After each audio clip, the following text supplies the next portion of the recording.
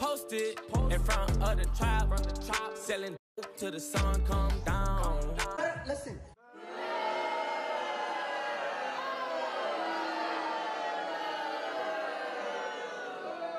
Hurricane Chris. Oh, you got a problem? Well, I hope you ain't trying me, and then I reach under my seat. Just did something that is unbelievable. Something that's never been done ever before, and we need to talk about it.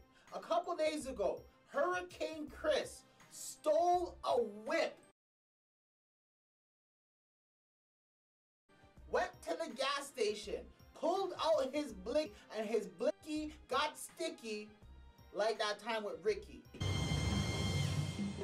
Ricky! He went to jail for 2 days, bro. 2 days.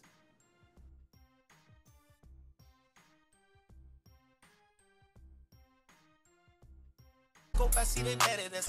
Yeah, I see they mad at us. With the black vendor door and spat it up. How come he's out of jail already? At home playing PlayStation? How is that possible? In the police report, bro, they said they watched the video from the gas station, clear 4K, 1080p. They watched the video.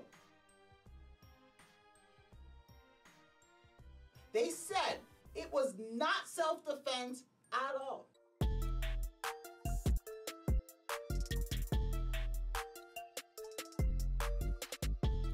Plus, the car he was driving was stolen.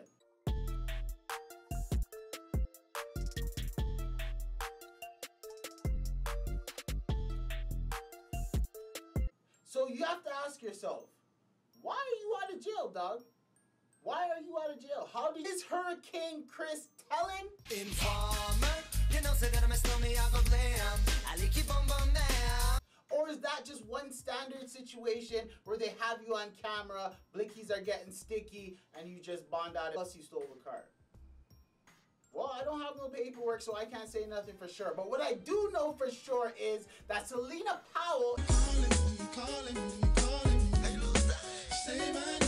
is trying to say that she has that fire that goes down 24 hours a day. I see they mad at us.